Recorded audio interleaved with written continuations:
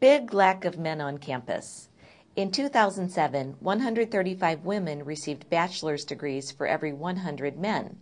According to the U.S. Department of Education, that gender imbalance will widen in the coming years, as shown by the bar graph. Before we look at the bar graph, let's look at the formulas given.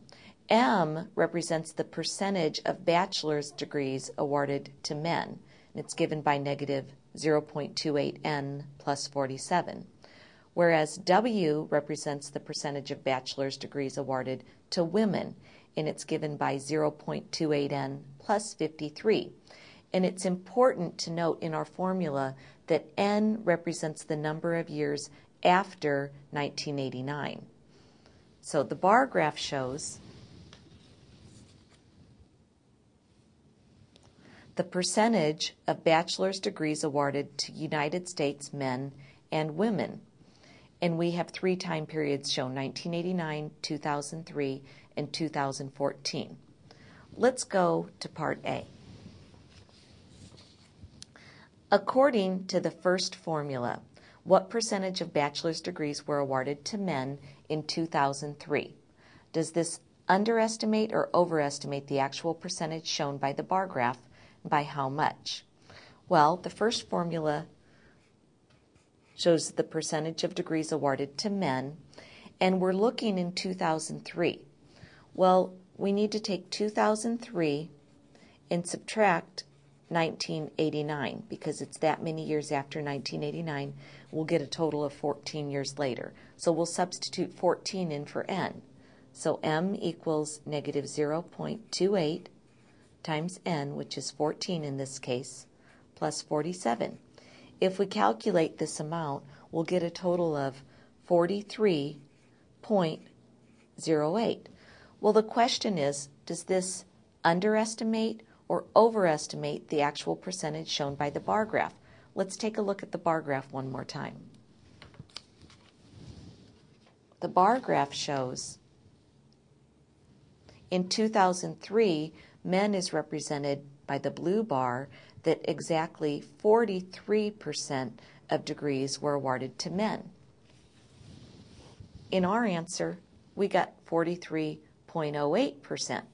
So we have just a slight overestimate. And by how much? Well, 43.08 minus 43 is just 0.08% of an overestimate. Let's move on to Part B. In Part B, we want to use the given formulas to write a new formula with a rational expression that models the ratio of the percentage of bachelor's degrees received by men to the percentage received by women n years after 1989. Name this mathematical model R for ratio. It's important whenever we write a ratio to write in the numerator the first item given. In this case, we want the ratio of the percentage of bachelor's degrees received by men to be up in the numerator. Well, that ratio is given by negative 0.28 n plus 47 in the numerator, that represents the percentage for men, divided by or to the percentage received by women. The formula for women was 0.28 n plus 53. So we can use this ratio to determine the percentage of bachelor's degrees received by men to the percentage of bachelor's degrees received by women. Now, in Part C, we want to use that formula R to find the projected ratio of bachelor's degrees received by men to degrees received by women in 2014.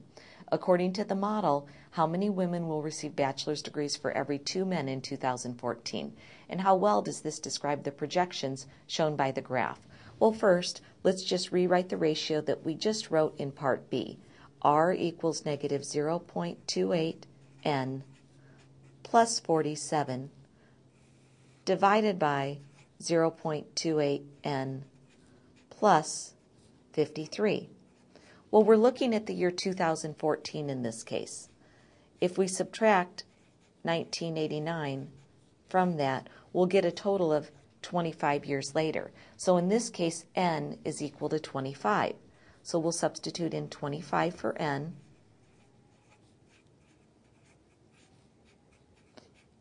And we'll calculate this ratio. We substitute 25 in again. When we calculate this ratio, we can use a calculator, and we come out with a total of 0. Repeating 6. If you recall, 0. Repeating 6 can be approximated by the fraction 2/3. So now, we've just answered the first part of Part C. So how many women will receive bachelor's degrees for every 2 men in 2014?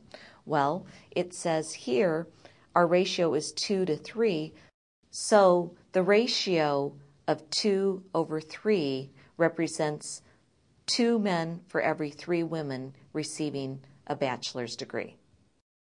So, how well does this describe the projections shown by the graph? Well, let's look one more time at the graph.